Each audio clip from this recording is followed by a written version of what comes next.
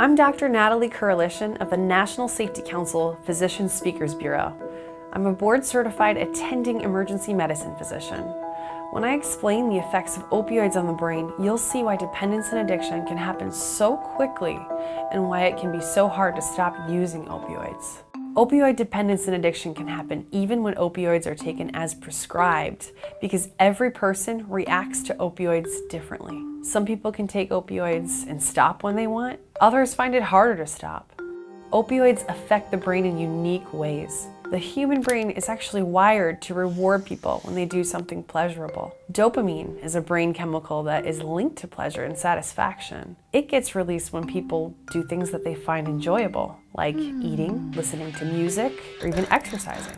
Because dopamine is released each time we do these types of activities, our brains become trained to repeat the pleasurable behavior.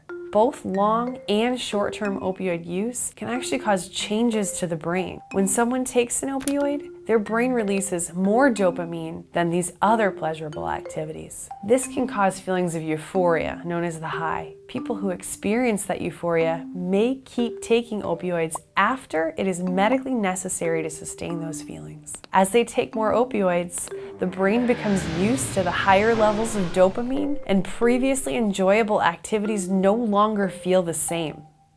Some people may need help to break this cycle and stop taking opioids. The good news is there are effective, safe treatments for opioid use disorder, including medications for addiction treatment and psychological and behavioral therapies.